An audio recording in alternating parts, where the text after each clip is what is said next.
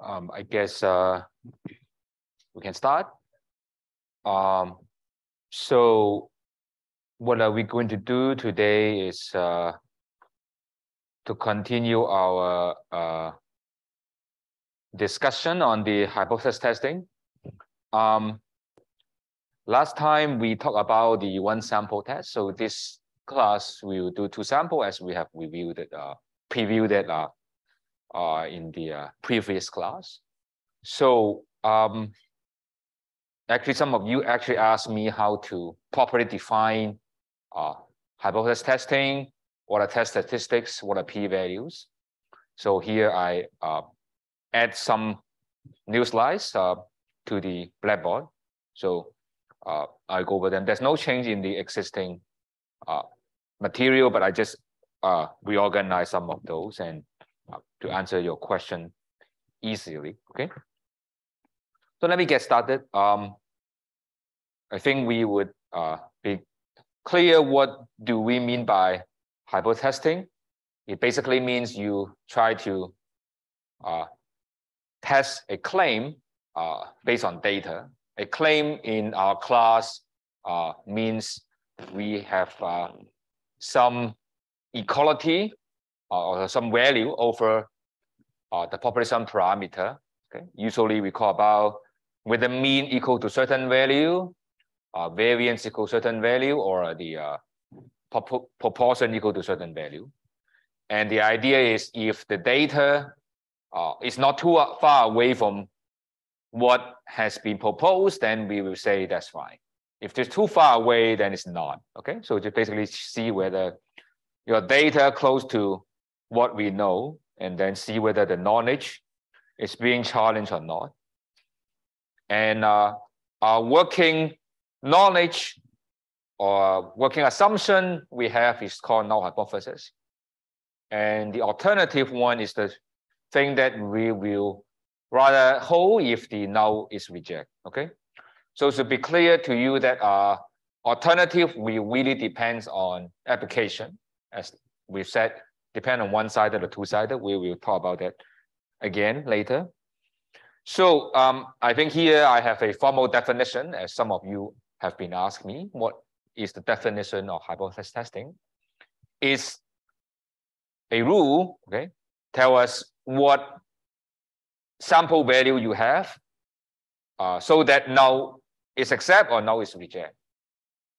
Okay, and the boundary point are called the critical value, right? In some sense, we do example. It's easy to see the example. Is we would say the look at the population mean, right? Is say the null is equal to 3, right? For example. And if the sample mean is very different from 3, then you would likely to say reject, right? So you would decide what are the region that the sample mean you would call reject, what are the region that you call accept, right? The acceptance and rejection are just complement to each other, right? So that would be the ideal hypothesis testing. You tell us when you would reject the null, when you don't, okay? So that is very simple. And as we learned, there are two types of hypotheses, that the one simple and composite, right? Simple just single value, composite multiple values. And for class, we focus on the null is simple and the alternative is composite, okay? And for composite, there are actually two types. One is one-sided or two-sided, right? And one-sided, you have two types, is left and right. And just to remind you, when you would know which to use is depend on application, right?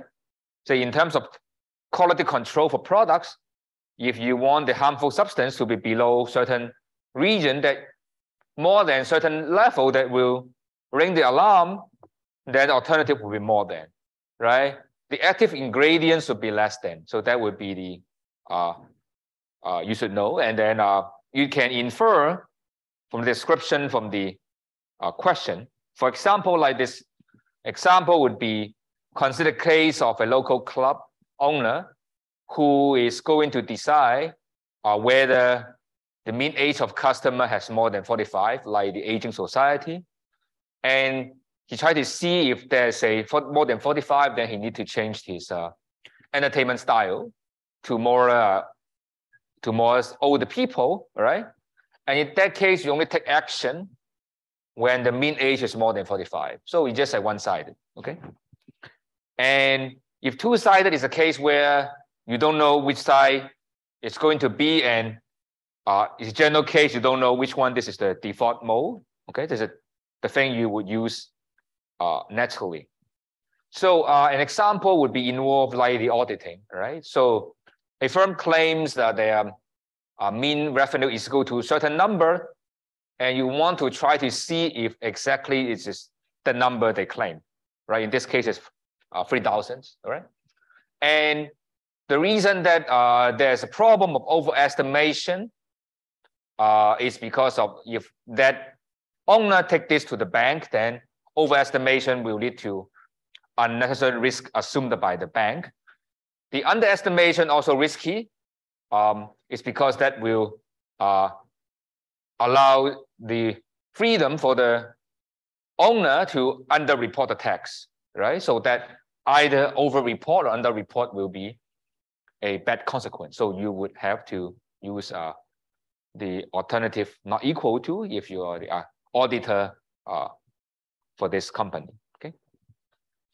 So here we another definition which I didn't define formally, but I do it now, is what we call test statistics. Okay. So we call that hypothesis testing is telling the rule under what kind of sample value you would reject or accept the null. Okay. And usually we will simplify it by looking at some number. Test statistics looks at the mean or some transform mean or some number. And if number is bigger than or more than, then we call the critical values, right? So that is what usually is, okay? And that is a simple case would be look at the population mean, and then you look at X bar. If X bar is too large, then you would reject. If small, you also reject, right? If equal to, not equal to, then the extreme case also rejects, okay? So that is test statistics, okay? And because you have to decide the make decision under uncertainty, under randomness, right? You will make, for sure, you will make some mistake because of the sampling mistake, okay? So we know that actually two types of errors is one is alpha, one is beta. And we also know that we are free to choose alpha, okay, in all the scenario we study. And you change the alpha, then you will change the rejection region, right? The smaller the alpha, the smaller the rejection region, right? But implicitly you also make the smaller alpha, then you also increase the beta, okay? So that would be the thing you need to remember.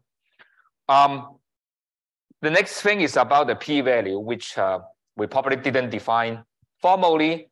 So the formal definition is the lowest significance level that you will reject H null, okay? So you can lower your alpha, okay, significance level, such that the H null start to get rejected, okay? And that means that if you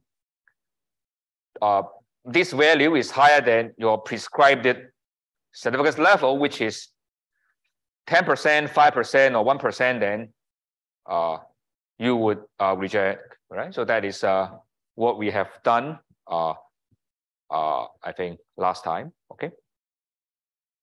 So here is a little bit rewrite this just to make it more clear. There are 3 steps to do hypothesis testing, right? The first is to tell, based on the question, what are the null and alternative hypotheses. And second, you will construct the test statistics based on the property of the thing you concern, right? So suppose you're looking at sample mean, okay, and you are talking about, you know, the variance, then you use Z, right? Or you are talking about proportion data, also use Z, right? If you don't know, then in the generic case, then you use the T, right? And F will be something we cover at the end of this topic about the F test. So basically, you learn only 3 of them. And in advanced class, then you will learn many of those, okay? But with just this class, we will restrict ourselves to only 3 types of test statistics, right? And there are 2 ways to proceed, right? The last step will be either you compare your test statistics to the critical values, which is the boundary of the rejection region, or you calculate the p-value, right, and compare to the alpha. I think we have covered this many times, and there are so many examples we have covered, so I'm not going to do one by one, and because we will be doing the same thing when we talk about 2 sample tests. So I think I just can directly go to the 2 sample one if you don't have any question. Is there a question before we start? And then we'll start. I hope I give you more detail about what is type of testing, what is p-value, what is test statistics. Okay, I hope that would be a little bit more clear.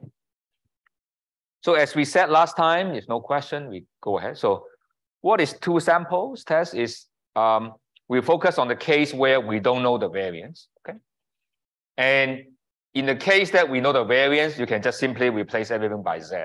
Okay, so everything would be straightforward.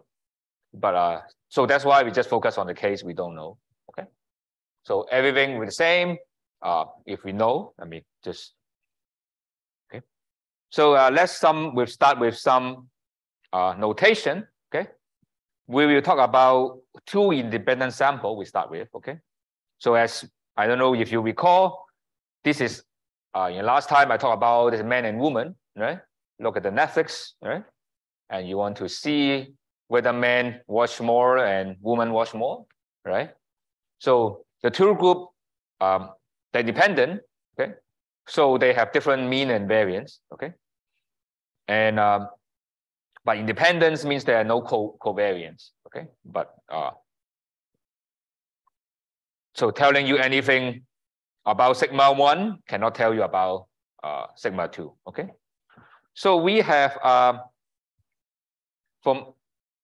some random sample from population 1, okay? So it will be x11, x12, x1, n1. The first one means from the population 1. The second number represents the ordered observation in the population 1, okay? And by construction, there is n1 of sample drawn from population 1. There will be n2 drawn from population 2.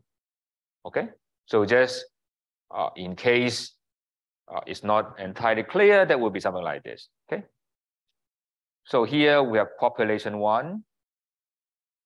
Okay, and there's some data here. Okay, and this one we have mu1 and sigma 1 square, and we have other one.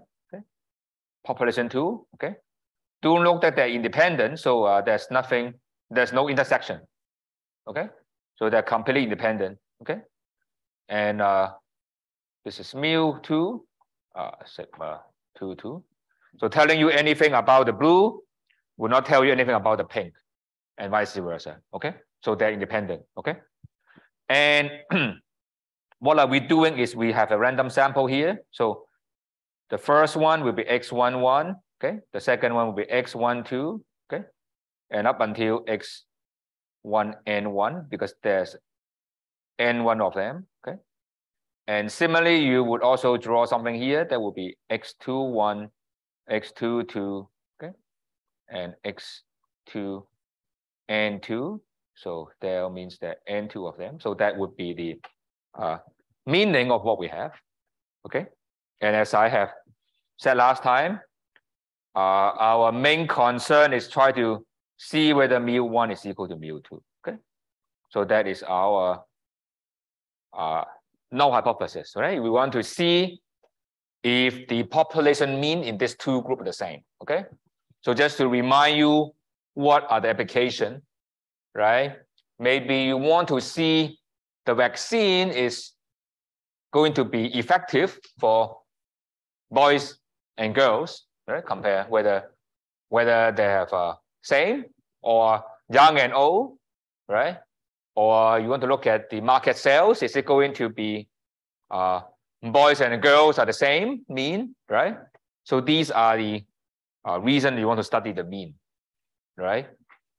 And the reason, or another reason is also you want to see if you need a different treatment, you need a different marketing plan, right? If boys and girls are different, right, then it means that you would have to think about a different way to sell your product to them, right? Because if they're the same, then you can use the same thing, right?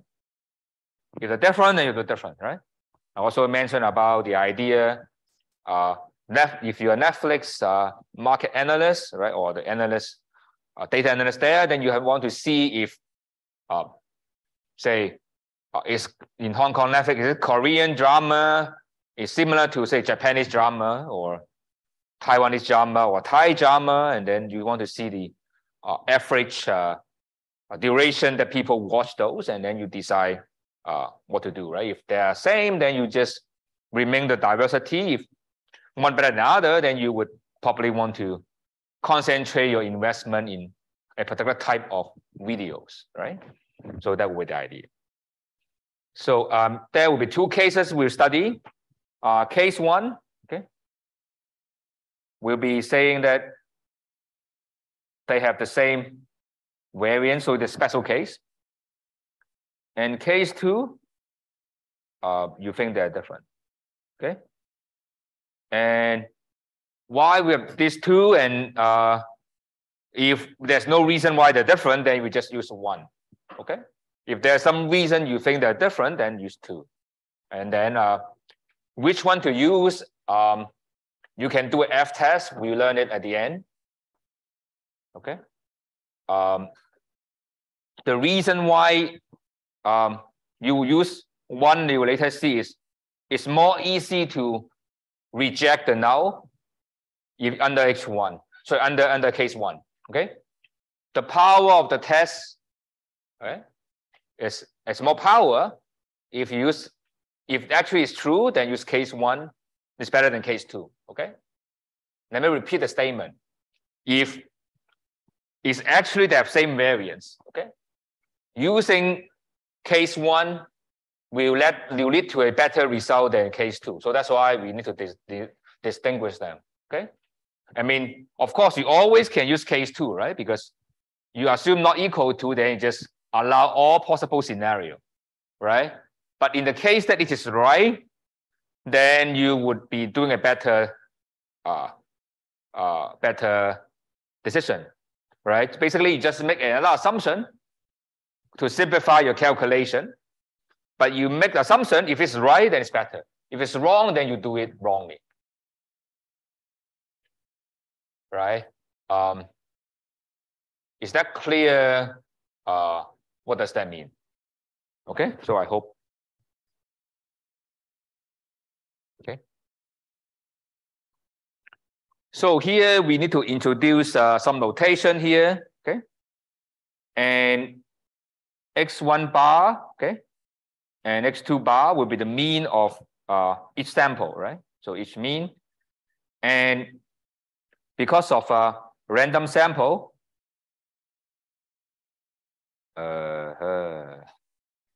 the typo here. So the mean will be just its own, okay, and variance will be divided by ni. So sorry, the typo. Okay, so because the same as what we have before, right? Just have before with the same thing like this, right? Okay, and now only difference of I here. Okay, I is 1 and 2, right? I is 1 or 2. So okay, sorry for the typo. Okay, so now is that okay? Okay, and basically everything from the one sample extent, right? And we can also define sample variance, right? You just each group calculate its own variance, right? Each observation minus its own sample mean, and then Oh, I guess I have also the other typo. I'm sorry. So the -1 here, -1 here. I'm sorry. Yeah. Okay.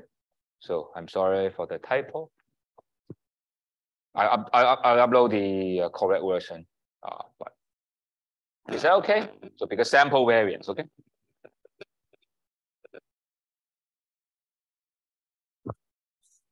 And now we have this, then we can actually make some assumptions here, okay? We will assume normal a bell curve for both cases, which we have been assuming, okay? And this will set actually the sample mean, okay? The two sample mean will be also a bell, okay? So just basically go back to here, okay? Here we can come up with the sample mean, okay? And also the sample variance, okay? And what is said here is under normal, we should have this, okay? A bell curve, okay? And similarly, we have this. We can calculate x bar 2, s2 square, and also we have a, okay?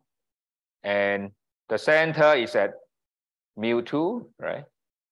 And the center is at mu1, right? And the variance, if we know, then will be sigma 1 square over n1, right? And this will be sigma 2 square over n2. Okay, so this is the assumption we have, okay, so far. Okay, so I think this graph is already describing everything we know about the setup. Okay, is that clear, the setup here? So we assume, I mean, of course, we actually assume there's a bell at the beginning, right? There's a bell here. And this is also a bell, right? This bell would mean that's why there's a bell there, okay? Is that clear? All the assumption we have, okay? Underlying the two population, there's a bell. That's why the sample mean also a bell. Okay? Is that okay? So now I guess we can actually do, so just recall, we say the bell, if you have two bells, okay? And if they're independent, the difference of the bell is also a bell, right? Just you add up their variance, okay? And the mean just take the difference, okay? So that is what we learned from topic 3. We talk about random variable, the two bells, right? You subtract the two bells, the mean just difference the mean, and then the variance is just add together, okay? This is the idea, right? Just, I don't know, you still recall, right? Just basically like this, right? If a bell here, and there's another bell there, okay, no? Okay, and that the difference will be just like this, right? So we, right? So that would be the idea, right? The difference will get you the bell, okay? Anyway, so that is the idea. So now should be relatively clear, right? Because what we're trying to do is, this is the bell. We want to test whether this is 0, right? So basically, although we have a 2 sample test, we just focus on a single variable, which is normal, okay? So this is exactly a 1 sample test, right? So that's how we do, okay? So the idea would be, as I said, you want to compare performance, whether store A better than store B, whether product A better than product B, or a scientist, is vaccine A has more antibody than vaccine B, right? So on average. So this is how we can, we are going to proceed, okay? There's one complication here is, if we assume, okay, the variance are equal, okay, we can estimate this sigma, okay, in a better way, okay? So this is, here is the way that how we estimate, this is going to estimate this guy, okay?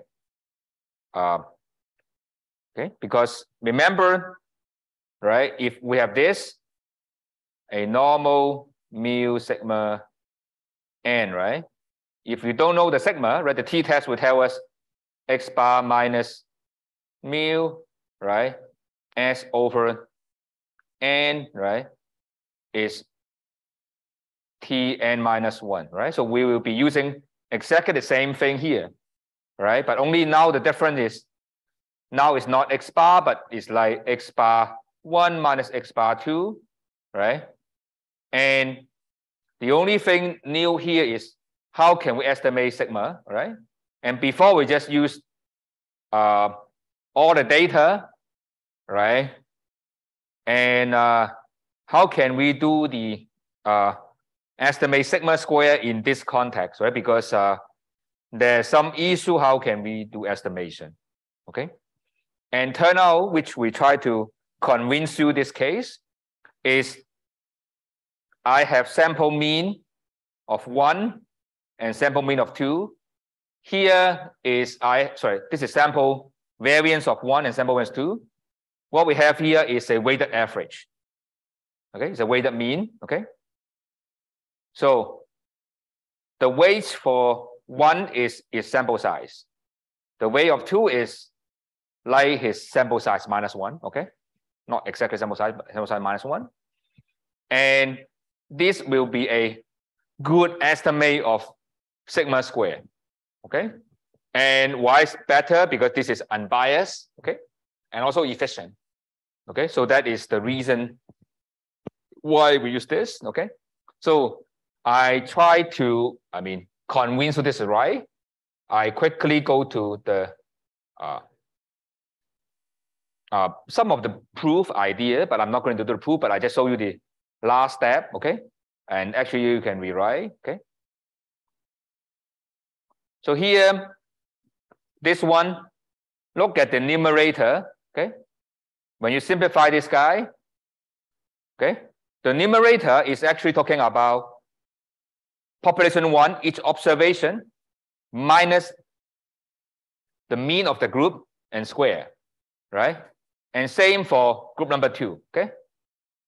So this is sum of the squared deviation from its own mean, right? So that is the variance idea, right? The numerator, right? And the reason why you use the own, because you actually should use mu1 and mu2, right? If you know mu1 and mu2, you should replace it, but we have to estimate that, okay? So that's why you can see, since we estimate 2 items here, okay? That's why you have to minus 2, okay? That is exactly what we said about the degree of freedom. Actually, you are estimating 2 parameters, so that's why minus 2, okay? If you know mu1 and mu2, then you don't have to minus 2, okay? And as I said, you can actually prove this is unbiased, okay? But I guess we don't want to do the proof, okay? So let's take it as given, okay? And the textbook, they don't explain. Okay, that's okay, we use this one. This one's better, okay? I'm trying to say this has some meaning, okay? It's actually an unbiased estimator, okay? I think this one is more intuitive, but usually you have data is S1 and S2, so that's why this is more ugly formula. I don't know whether you like this one or not, but this is just the weighted average, okay? The main idea is like you have sample variance of one population and you have other one, right? So what is the sigma will be just average. I think if you want to talk, you keep your voice down, please. Thank you. So that is the idea. Okay, is there any question?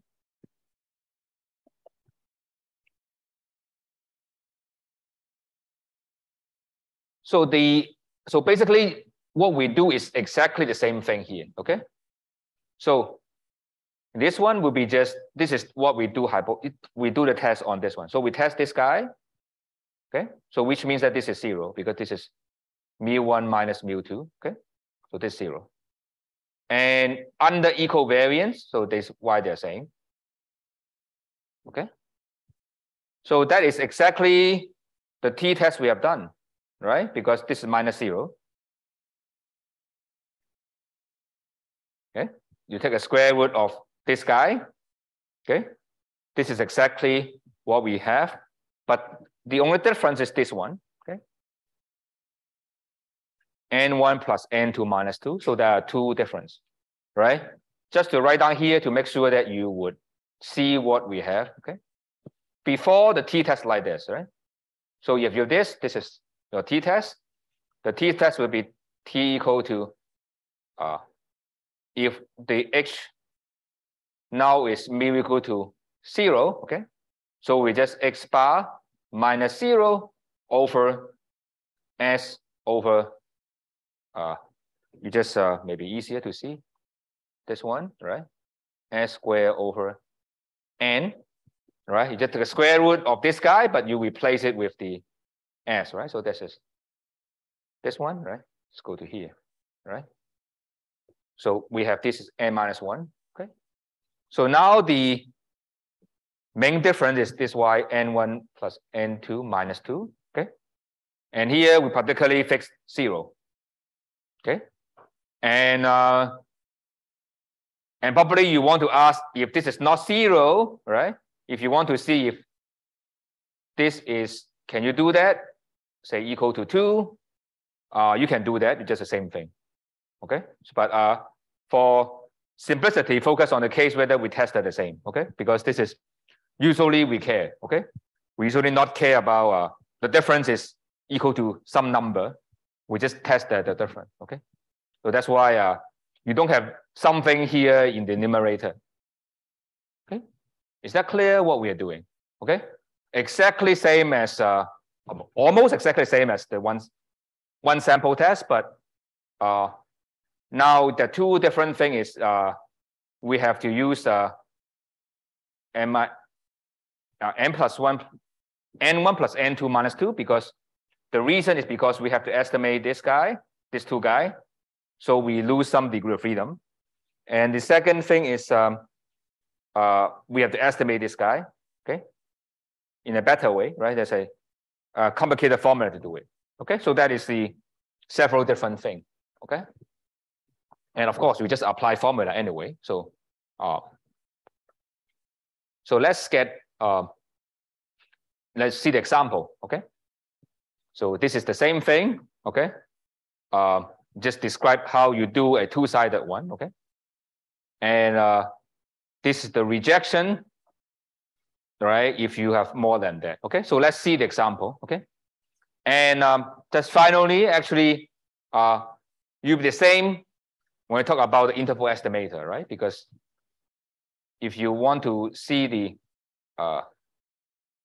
this, right? It's just this guy, right? If you remember. Right? You just take a square root of s squared over n, right? So now just everything, you just replace everything according to what we have. Okay? This is what we have in the topic 5, right? So this is the same thing. Okay? Is that clear? So there's nothing new here except you have a new estimate. You should have another way to estimate this guy, right? And this guy will be a little bit different, right? And this guy a little bit different. Okay. So everything is the same formula there. Is that okay? Is that a question? I guess it'd be clear if you go to example that will give you an idea how can we do it. Okay. So we have a two population, okay, and both are normal, okay. And same variance, so you can see the question already gives you the same variance. So you can use the formula we just learned. And we'll talk about the case without the same variance after the break, okay? So now we have a simple random sample, okay, of size 50. So that means, this means N1 is 50, and X1 is 40, and S1 is 4, okay? There's another random sample that is we have N2 is 40, okay? And X2 is 42, and S2 is 3, okay? So we are assigned a task to check if they're the same mean or different mean. Okay.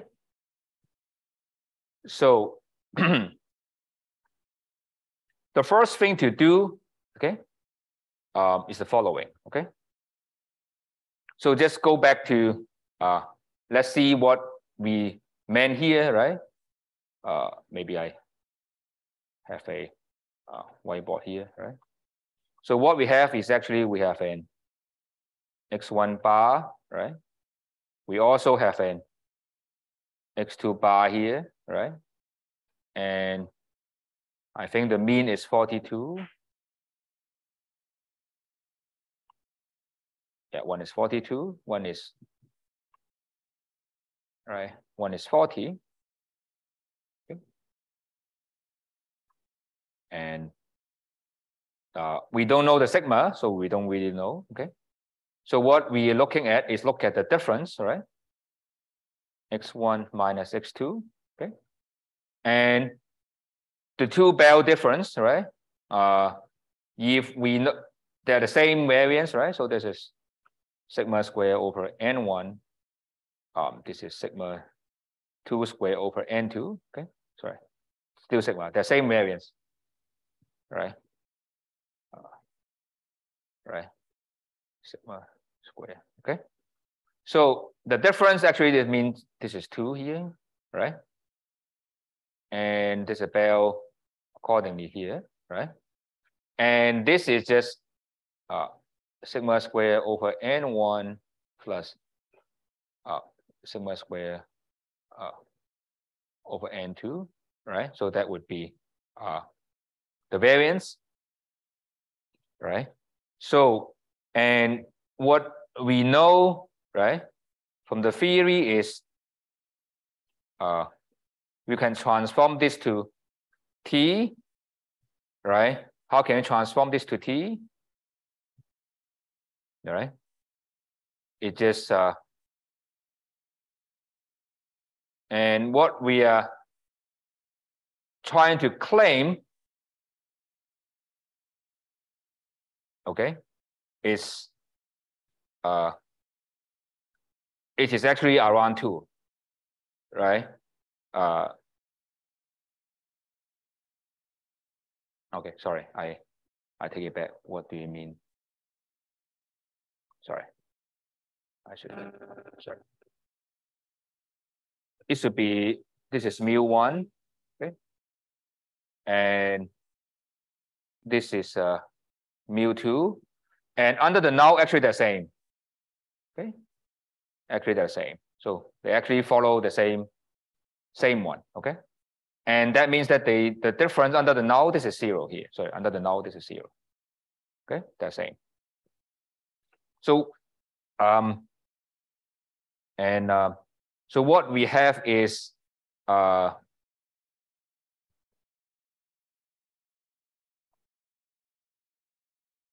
sample mean of this is, I don't know where the mu is, but so this is 40, okay, and this is 42 here, okay, so this is what we have, okay, and the difference what we have is just 2 here, okay. So the question pretty much is asking is we want to check if the difference is equal to 0, right? So basically asking is this area, okay, and of course compare to both sides, okay, is this area less than or more than alpha over 2? Okay, so that is the question. Okay, and the problem is we don't know sigma. You know sigma, then we're done, right? Because it's a bell curve, we know the variance, then we're done, right? Because I think we know n1 and n2, right? n1 and n2.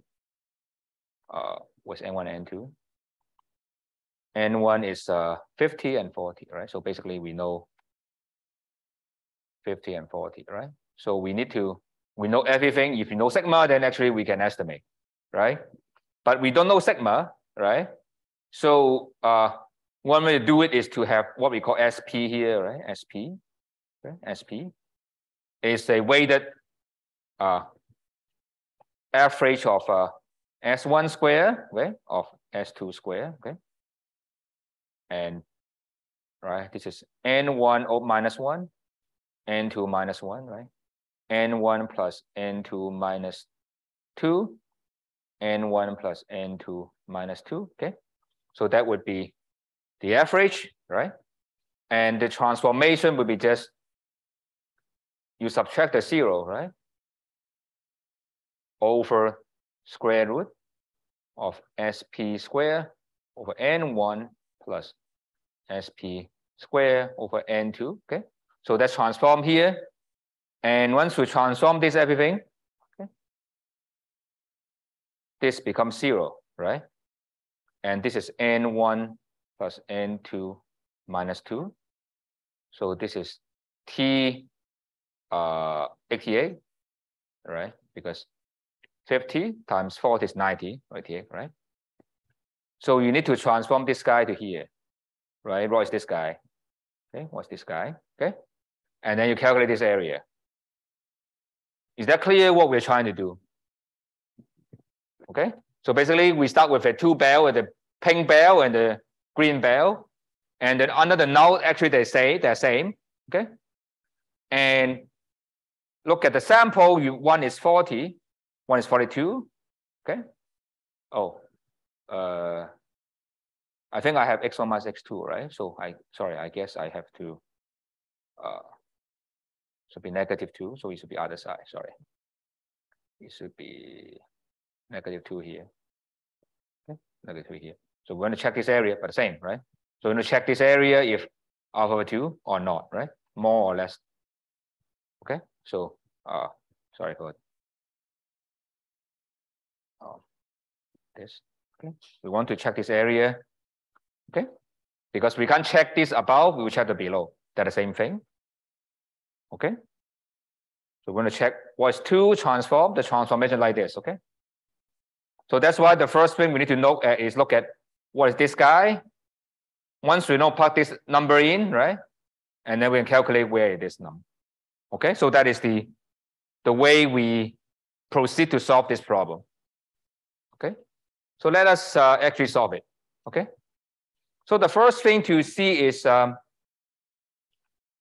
the variance of the first guy is 16, right?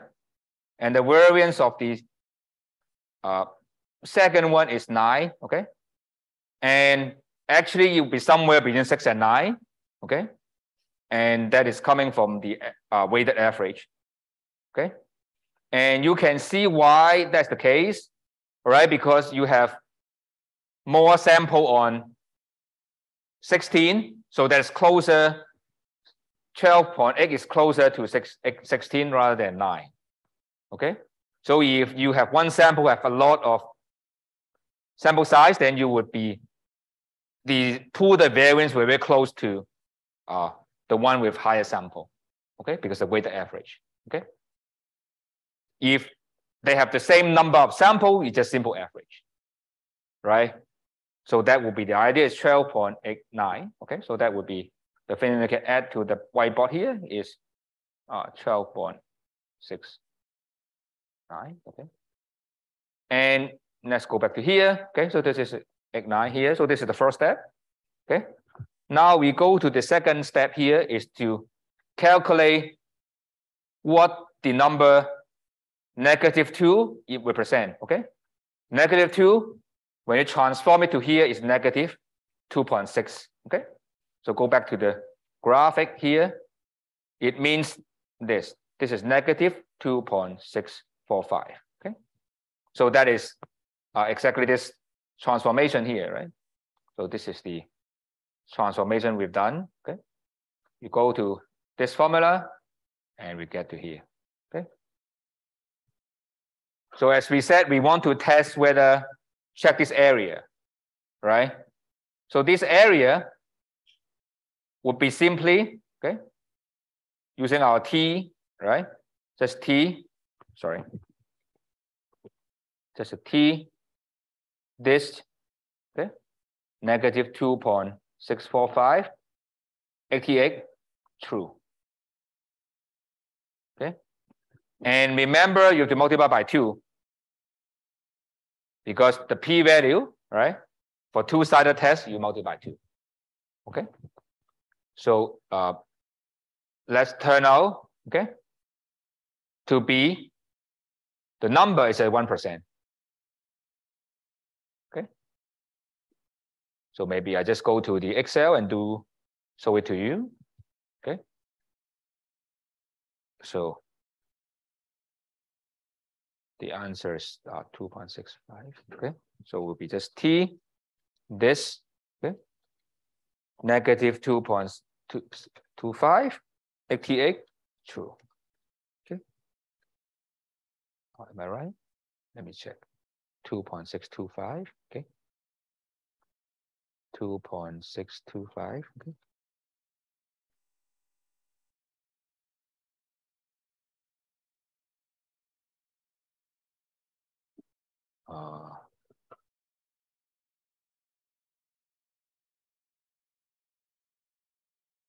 Oh, I forgot 2 times there. 2 times. Okay. So it's one, almost like 1%, slightly more. Okay. So that is the p-value. Okay. So if you use the 5%, then we would reject it, right? And 10% also reject, but 1% we just can't. Okay, it's very close to 1%. So this is just, as we said, it just like close to 0.01. Okay. So if you use 5%, then you reject. Is that clear? How we do this one? Okay. So and the other way to do is to use the critical value method, right? So that method asking you to see, looking at this area, okay, if this alpha over 2, okay, what would be that number, right? That would be T88, okay, 0.025. Suppose I use 95%, okay. So this number is simply T inward 0.975 88. Okay. Why 0.975? Because 0.025 on the right, the left is 0.975. Okay. So if you want, I can show it to you. Okay. T dot inverse 0.975 88. Okay. So this 1.98. Okay. So that means that looking at the back here, that means that this number, okay, is 1.98 and this is negative 1.98. Okay. So the critical value, okay, is much inside compared to the test statistics, which is 2.645. So you also reject. Right. So regardless of what method you're using, you'll reject at the 5%. Is that okay? I mean, the same procedure here. Is there any question? Okay. So the last thing I want to talk about before the break is how to do confidence interval. Okay. If you want to predict what is the difference between the mean, that will be just the same, just take a difference, right? And this is just, we have already done, we did it, right? The same thing here, right? And this is just here. Okay. So this is how we do the CI, but they basically put in the formula. Okay. And this is exactly what usually you do, right? When you estimate this. Okay.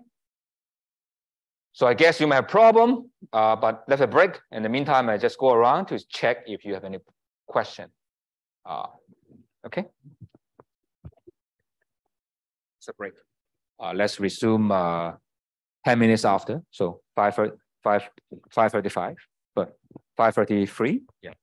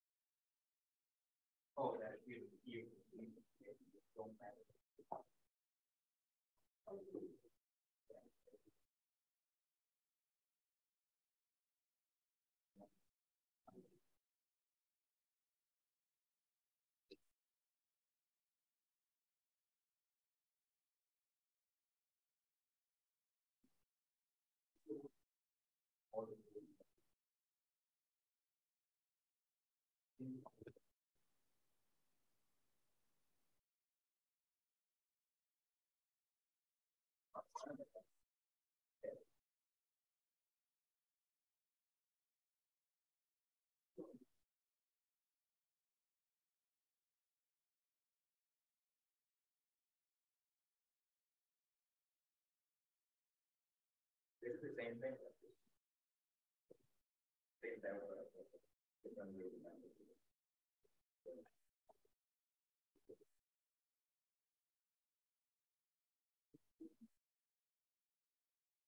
That's the power.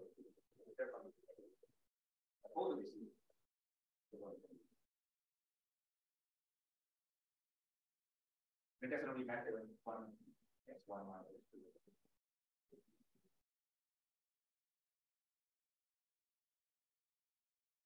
Yeah, we're looking to find that. It doesn't really matter.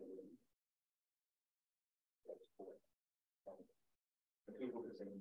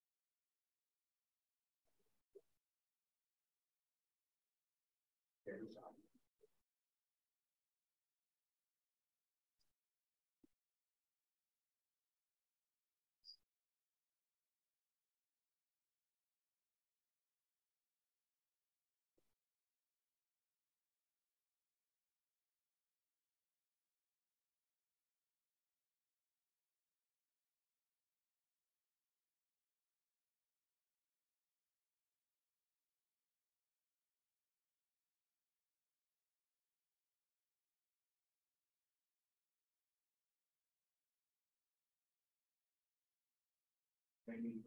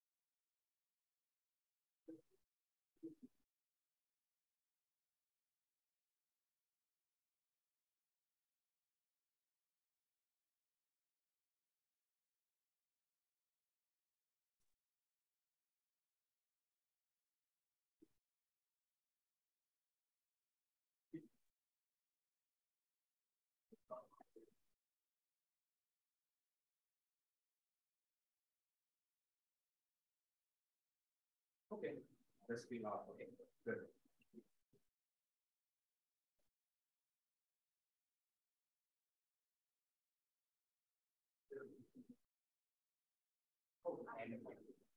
Oh, not about.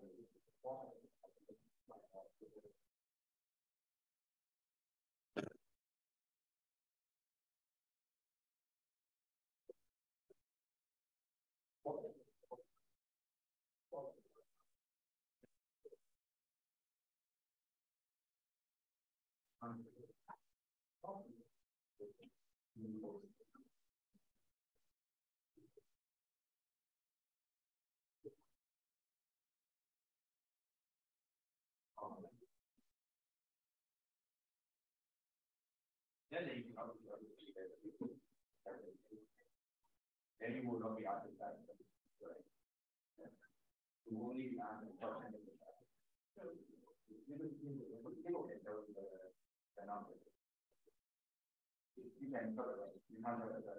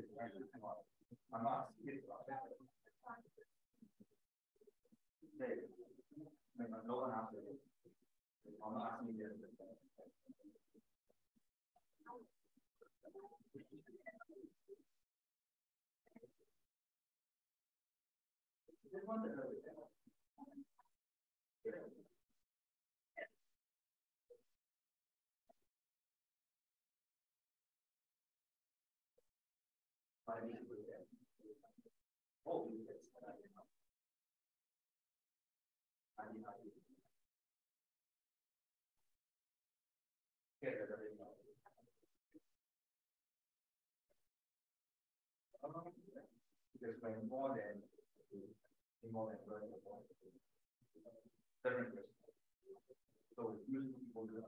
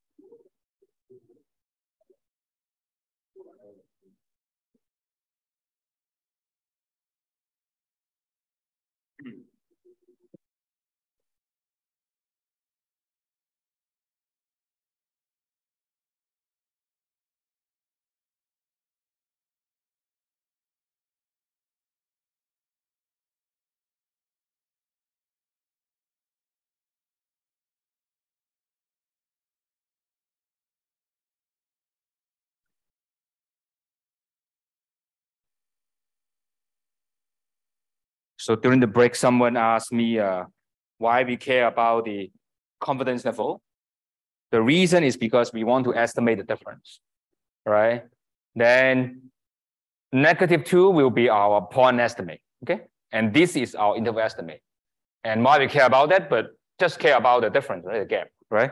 For example, this is the income of men and women, right? The difference will be the income gap between men and women, right? So that's something we care, we want to estimate, right? Sometimes we want to care more than estimation, right?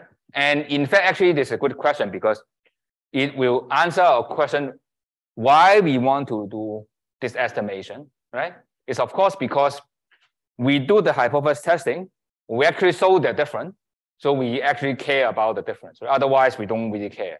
Okay? That is a very good idea to mention, right? Because we do the hypothesis testing, which some results suggest they're different, and then probably we want to do a larger sample and do the estimation. So that is usually this tactic, right? Just like we do hypothesis testing and see if there's difference, and then the subsequent tests in a much larger sample, we can do the estimation more carefully. Okay?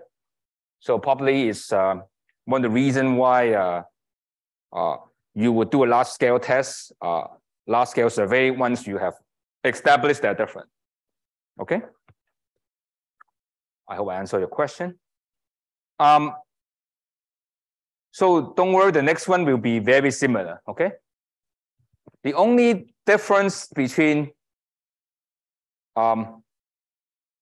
the previous one and this more general one is we assume they have unequal variance, okay? So the only difference here is we would have a different table to look at, okay? And also we use its own version. Before we have SP, okay, remember, okay? We estimate the pooled or common variance, but now we cannot pull them out, we just use their own, okay? Because basically we just replace this guy, right? By S1 and S2. So that is what actually is doing here, right? Just replace here and just replace there, okay? So as you can see, there's nothing new here, okay? It's actually even more simple, right? And probably you ask, what is the complicated thing here, right? The only complicated thing is how to do the V, which turned out to be super crazy. I would try to remind you. There's no point to remember that formula V, you will see is very complicated, okay? And as you see the next slide, this V is probably beyond anyone understanding, okay? And I'm not going to explain what it is, okay? Just a formula, it works, okay? It is, when you try to even look at advanced textbook, they would not even explain this one, okay? So in our introductory class, we are not going to explain anything, okay? Just plug in the formula and it works, okay? And so although I said this funny statement, okay? And actually turn out, if you try to look at the number, actually this number will be very close to N1 minus N2 minus 2. So it would not be too much different from this number, unless S1 square and S2 square are very different, okay? If they're similar size, not too much different. Later you will see actually it's not too much different. Actually, you see the example. This one will tell you with some adjustment. And one thing I want to note, only this note thing is, this is the round down function, round down, okay? That means if I have 17.9, then I will go to 17. If I have 28.3, I will still go to 28, okay? Just, if you see the decimal places, take it out, okay? That's it, okay? That's the round down function, okay? So that's it. There's nothing new here. Basically, applying the same formula we have done. Okay. So let's go to the example. So basically the same thing. Okay. It just we don't use the pool variance. Okay. So let's get back the diagram here. So here is exactly the same thing. Okay. And probably you want to check what's the difference. I just highlight here. The only difference is this guy is no longer SP. Okay, you just use S1 square, and this is S2 square. Okay, and the other difference, what you have is this is no longer this guy. Okay, 88 with a very crazy formula, and that's it. So everything stay the same except these two things. Is that okay? I mean, of course, I will do it, but that is the two thing difference compared to previous one. Okay, just use not the pooled version, but the own version, and then that is the T. Okay, that's the only difference.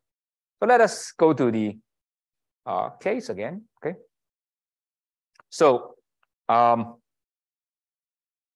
okay, and let's actually redraw the scenario. Okay, and see that would be good. Okay, so it's actually the same thing here. Okay, we have a mu here. Okay, this is 1. Okay, and this is sigma 1 square over n1. Okay, now we have 1 because they're different. Okay, and we have another one which is x2. Okay, this is also mu.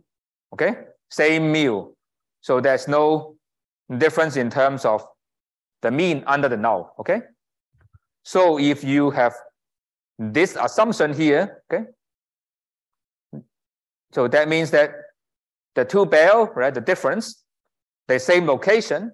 Okay, so x minus x2, okay, should be located at 0, right, because the same mean, and will be a flatter bell. Okay, because the variance is just add up, right?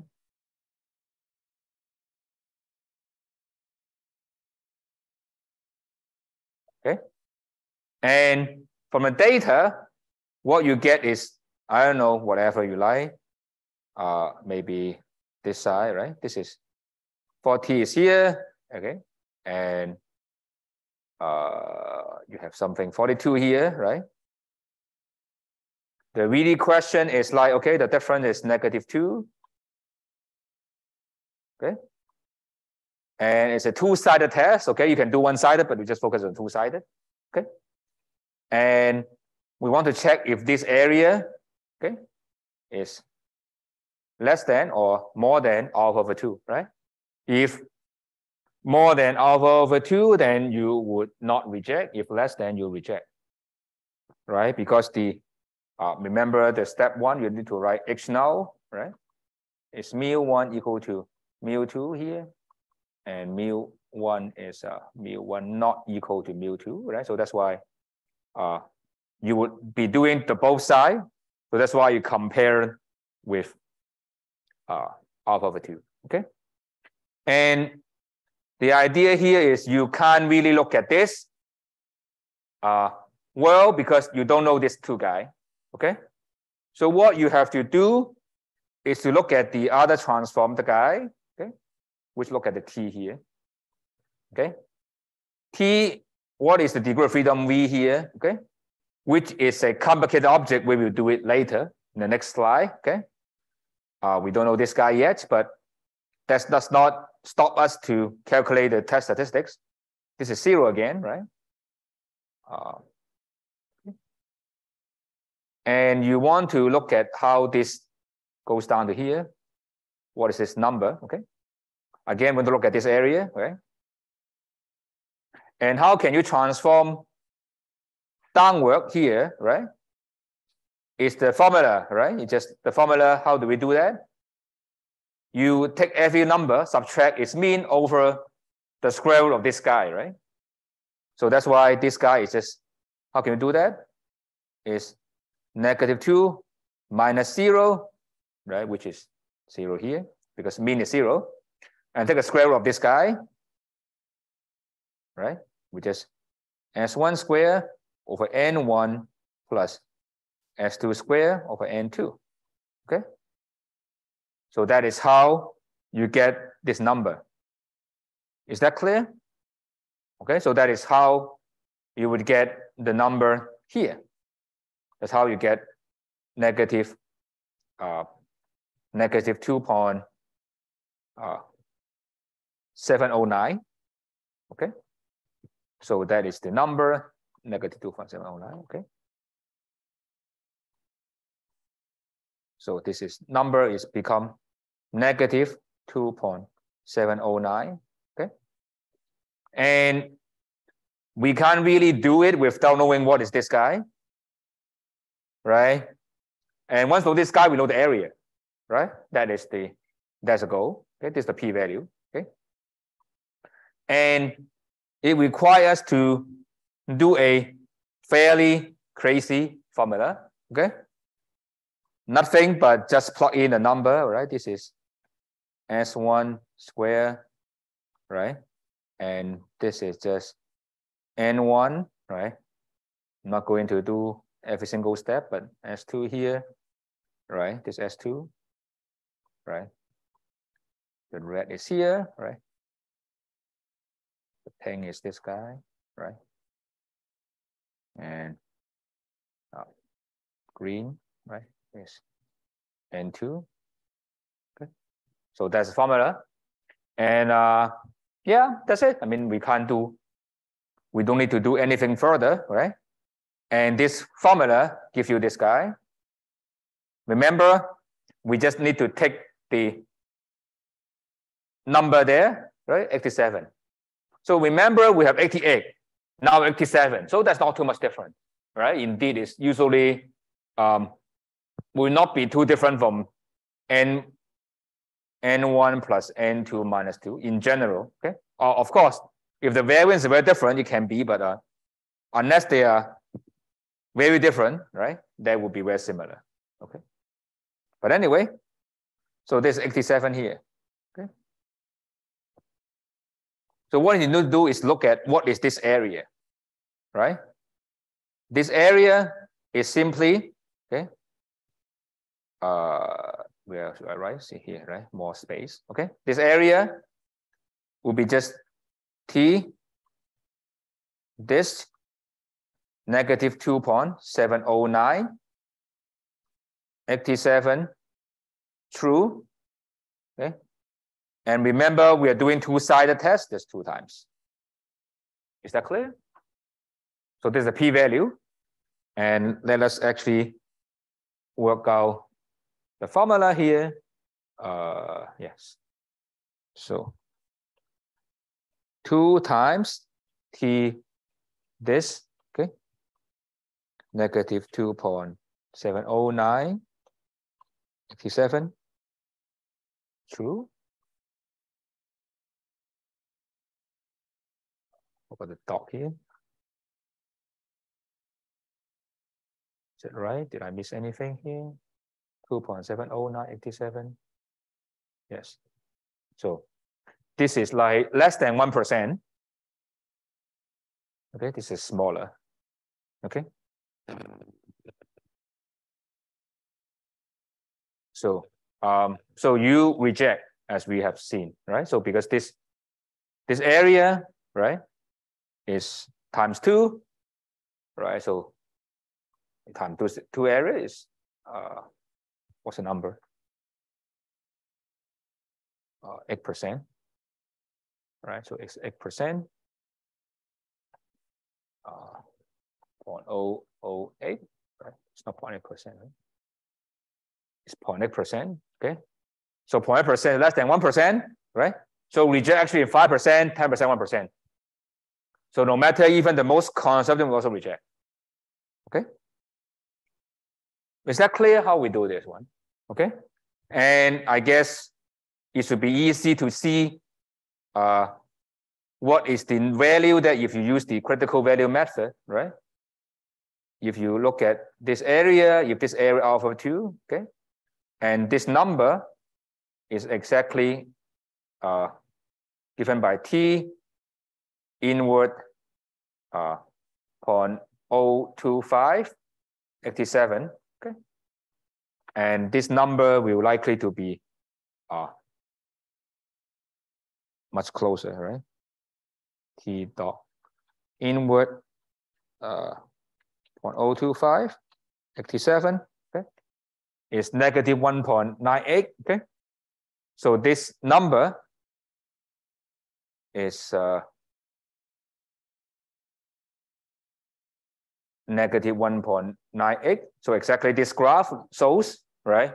So your green one is way inside the rejection region, so you reject as well. Is that clear? Okay, so I hope this will be clear. Okay, and here you can see we can do the same, right? The interval here, right? This is 1.7 is here, right? And the denominator is coming from this S1 over S2, right? This is coming from the difference, right? So they exactly follow the formula we have. Is that okay? Is that okay? Is there any question? I guess I don't need to repeat this one. It's okay? Any question? If no, then we go to the very last test, okay? Of today. I guess everyone is very tired after the whole day, right? Tomorrow is Friday, so okay, let's talk about the very last one. We call a paired population, okay? So I think we mentioned at the beginning, right? So here, these two populations are independent, right? So what we look at is the case is where things are different, right? Basically, is where population 1, okay? Okay, and we have number 1 boy and number 2 boy here, and here we have the population 2. We have girl number 1, girl number 2. Okay, and here it means that by pair, which means that you can pair every observation. Okay, and remember the observation of number 1 is x11, number 2 is x2, x12, and this observation is her observation is x21, and the observation is x22. Okay, so we're interested in looking at, say, not by themselves, but rather we care about the difference.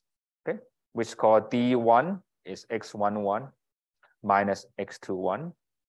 We also, based on this, we have another one, which is D2 is x12 minus x22. Okay, each pair you take a difference. Okay, and we care about the difference, right? And we mention why we care about difference, because 1 may be things before treatment, 2 is after treatment. Treatment means you have some intervention, such as you have a advertising program, you have different type of action. You want to evaluate whether the difference there. Is that clear? Is that clear what we're doing? Okay. So actually you can see we assume this normal, okay? The difference also normal, right? So what I meant is this is a bell, right?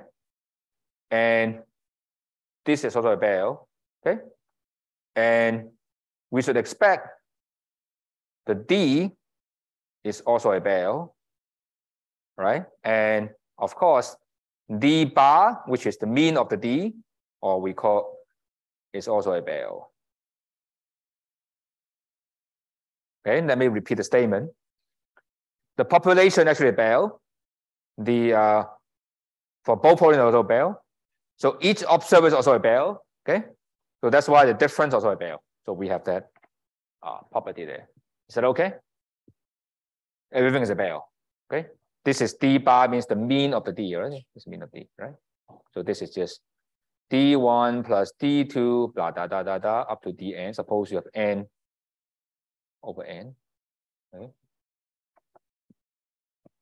Is that okay? So now I guess it's okay to check out, okay? So as I said, this is measuring the treatment effect, right?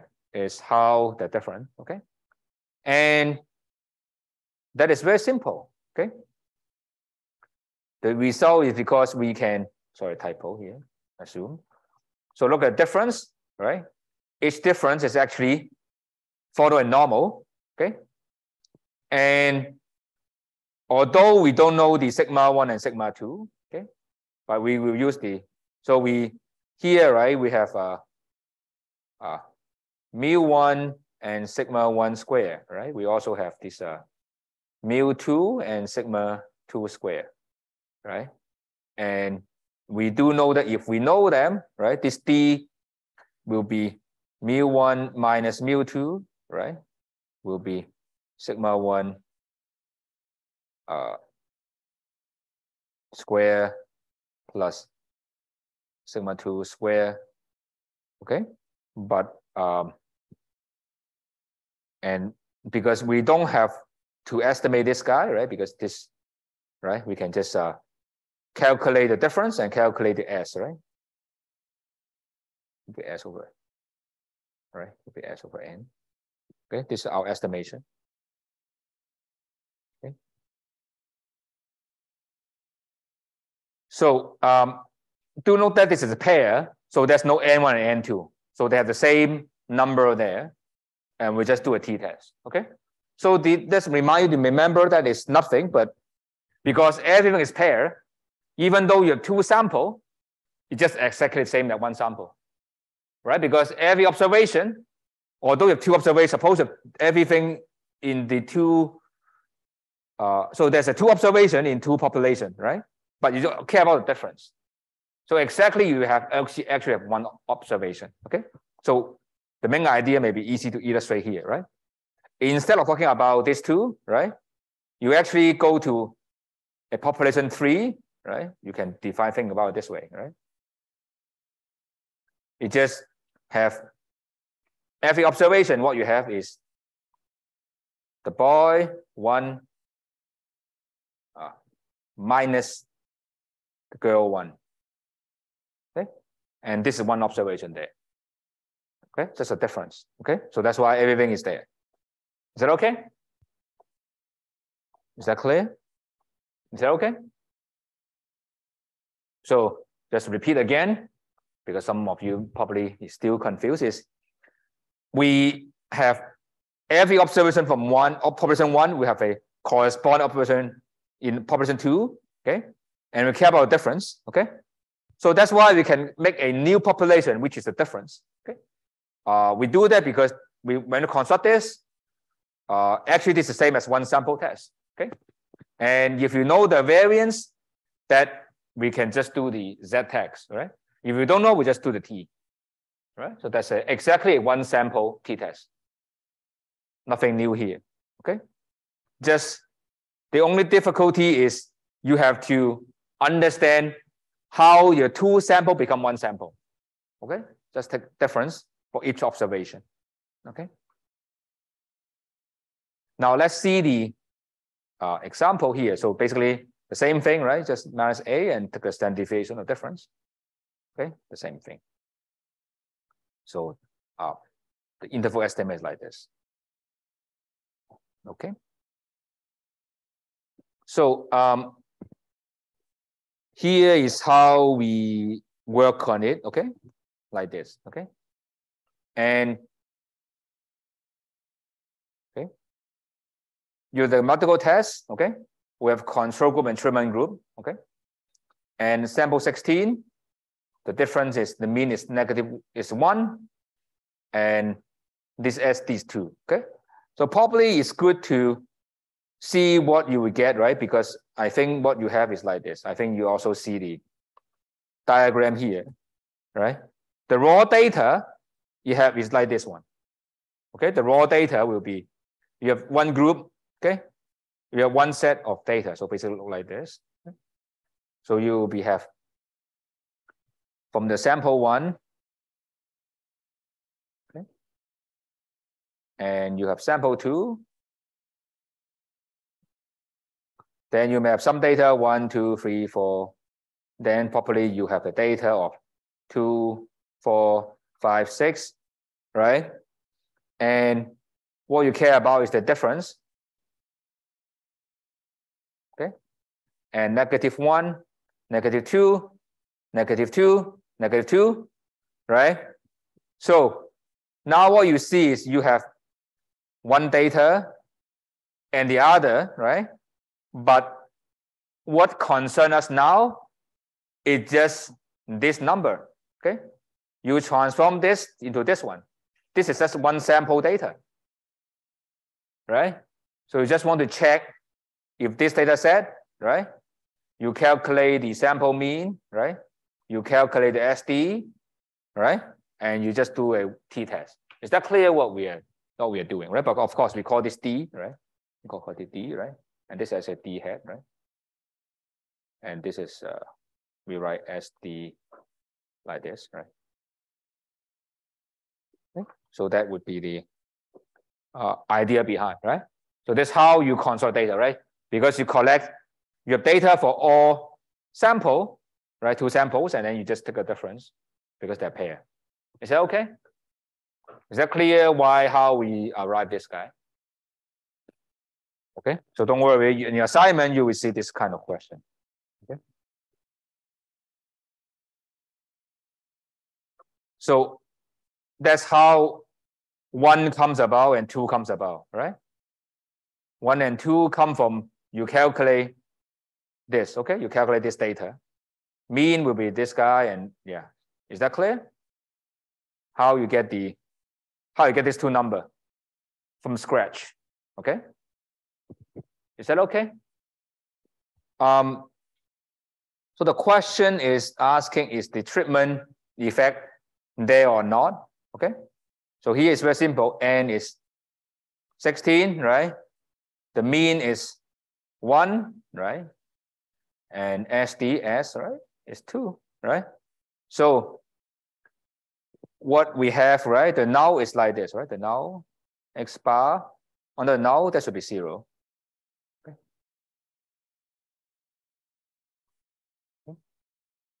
And what we have, the data tell us is actually this guy is 1 is here. Okay. And by the definition of t-test, what we see is asking if this guy is less than or smaller than alpha over 2, because 2-sided one. Okay, it's 2-sided one. So we want to see if that is going to be the case, right? And the problem is we don't know the difference, right? We don't know the sigma. So that's why what we work on the t, right? T, n minus 1, okay? Here with 16, so we work on T15, okay? And there'll be 0 here again, right? It's a bell curve, okay? And 1 is what, okay? 1 comes from this function, right? Just S over root n, okay? And turn out this is just 2, okay? Because 1 over 2 over root 16 is 4, right? 1 over 2 is 2, right? So what we want to see is this area multiplied by 2 is greater than alpha or not, right? Or greater, that is a p-value, okay? And how can we do that? I think by now, it should not be complicated for you. You should see this is T, this 2, 15, true. This is giving you the left-hand side. So you subtract from 1 will be this area. But at the end, you want to calculate p-value. You need to multiply by 2 if you want to calculate p-value. Is that clear? I think at this point, it should not be concerned of you because it's standard t-test. Okay, so I think it's okay. I don't do the Excel, right? I think it's very clear already. Okay, And you can also check out the critical value. Okay. The critical value, okay, is like here. Okay. Right. How can you calculate this critical value? Right. Would be just T inward 0.975, 15. Okay. So this number is 2.13. So it's more than that. Okay. So you can see at 5%, you really can't reject, right? Because it's 0.6, right? And same is 2.1 something here is here, right? So this area is, you can see the orange area, right? In fact, is more than 2.5%. So you really can't reject at 5%, right? 10% can still reject, but 5 are not. Is there any question?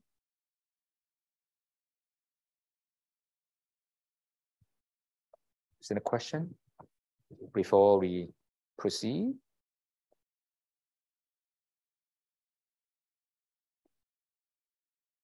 Any question? No? Okay, that's good.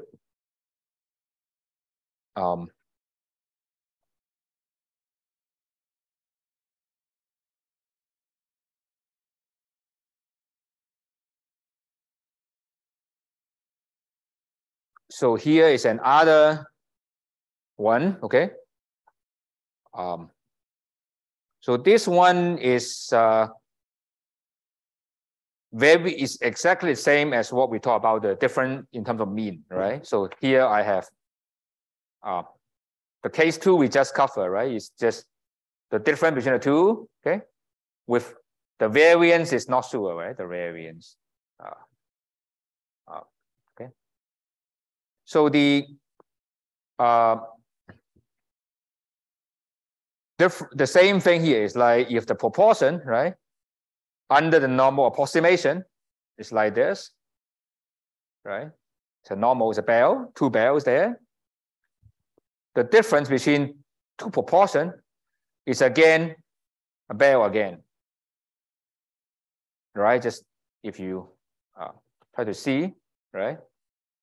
I have proportion data, but as long as the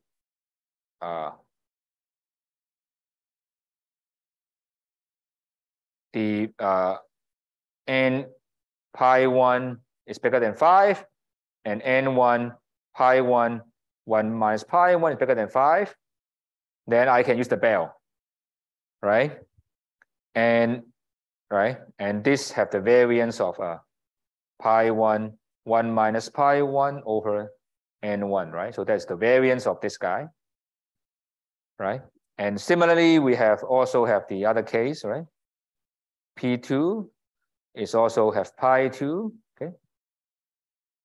And with this guy, right? The variance pi 2, 1 minus pi 2 over n2, okay? So the idea here the same. We look at P1 minus P2, okay? So that is this one, okay? And this one will have the pi 1 minus pi 2, right? And the variance like this, right? The variance is just pi 1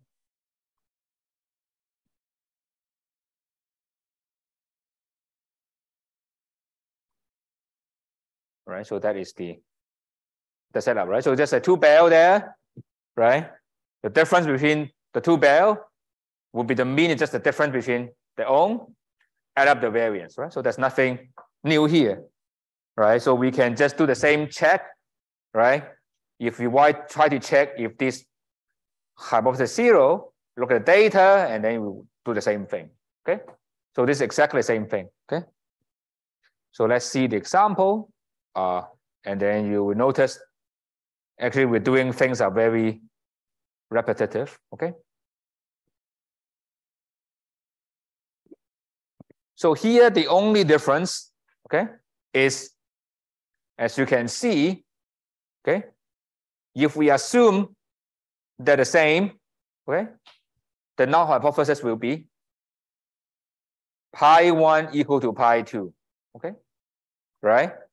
So how to estimate this, okay, become an issue, right? It's the same as what we said here. They are the common, right? The same thing, okay? Can we have a estimate of the pi, right?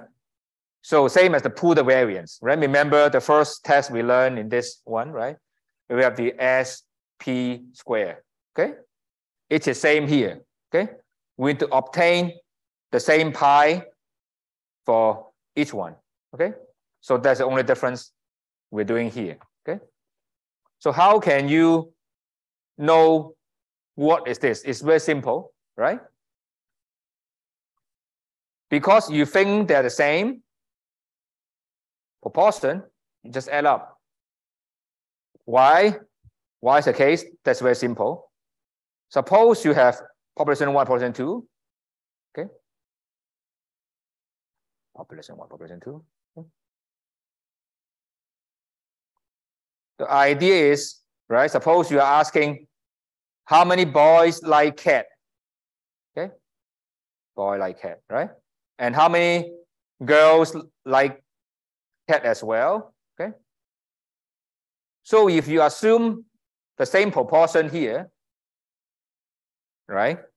So what you get is you have, now you have N1 of the data here, right?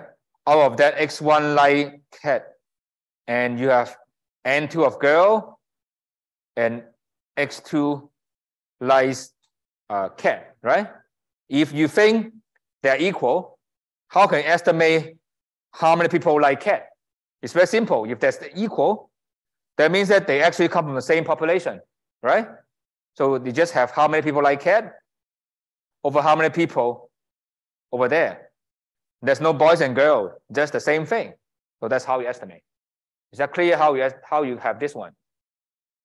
Right? Because if they're same, you think they're same proportion, actually they're same thing, right? So just pull them together. Okay. There are no more boys and girls, just human. Okay, just S1 plus X2 people like cat. Total number of human and 1 plus N2. Okay, that's how we estimate this one.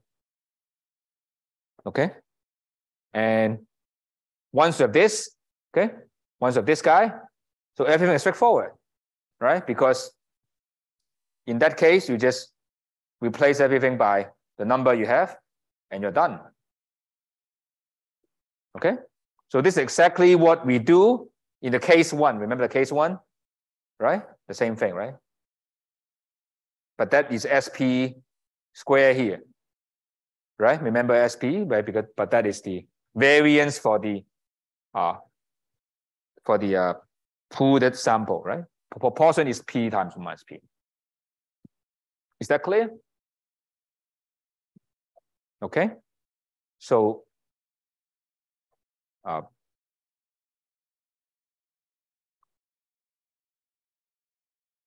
that will be the formula, okay? But I want to highlight one thing, okay? Is when you do confidence interval estimation, okay? We cannot use the common P here, okay? We cannot use this common P. We cannot, okay?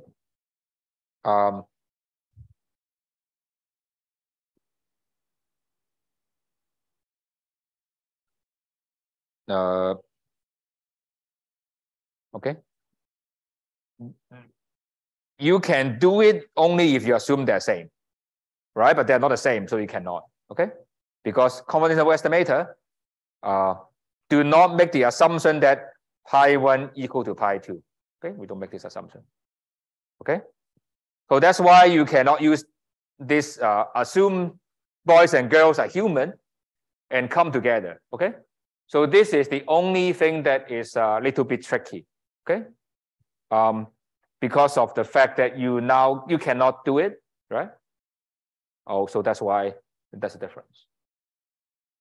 Okay, so I we will not go into the example, but we will talk about it next class.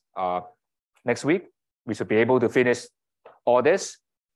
And then we should be on schedule to finish everything. So have a nice day. I will see you next week.